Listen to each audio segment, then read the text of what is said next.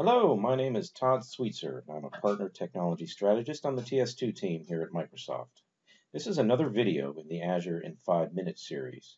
This one will focus on how you, as a partner, can either enter yourself or show a customer how to set up partner of record in an Azure subscription to ensure that you're getting proper credit where credit is due. Let's go ahead and get started. So the first thing you'll do is go to azure.microsoft.com and sign in to the customer's account.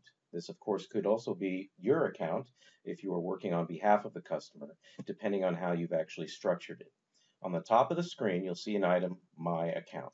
Click on that, and this will take you to this screen where you'll see there's two actual types of portals. There's the Management Portal and then the Usage and Billing Portal. The POR, Partner of Record, is actually set in the Usage and Billing Portal. So you could actually click here and get right to the particular portal where you would actually set partner of record.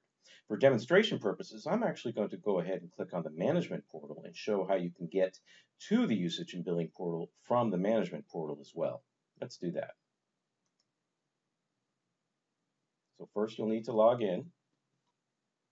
And once you are logged into the management portal, go up to the subscriptions item on the top. This is where you can filter by all your subscriptions, as well as manage administrators and your account. We're going to go ahead and go into manage your account.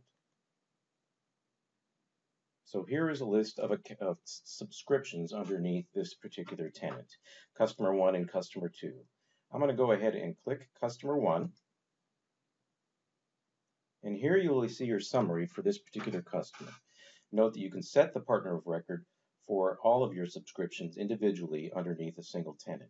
I can go in here now and click on partner information to actually set the partner of record. Now this is where you would actually enter your MPN ID to set as partner of record. I'm going to go ahead and use a dummy ID for demonstration purposes. But as you'll see, this is very similar to the Office 365 workflow for setting partner of record. So a customer can do this, or you can do it on their behalf, assuming you have admin access into their account or working alongside them. Once you set this and click the checkbox, that's all there is to it.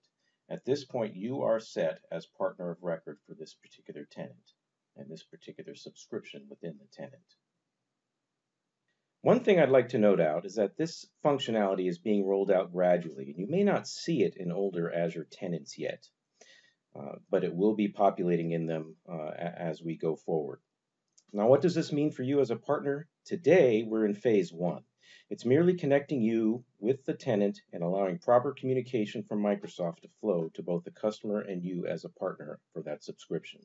Also note there are no changes involving incentives today. Over the next couple of months, we will communicate the details of phase 2 and how it will impact other capabilities, such as allowing your customers' Azure consumption to count towards competencies, integrate those incentives, and provide better overall reporting on your MPN dashboard.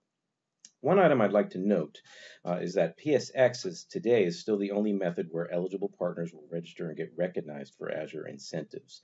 This is more focused on the corporate accounts and EPG space.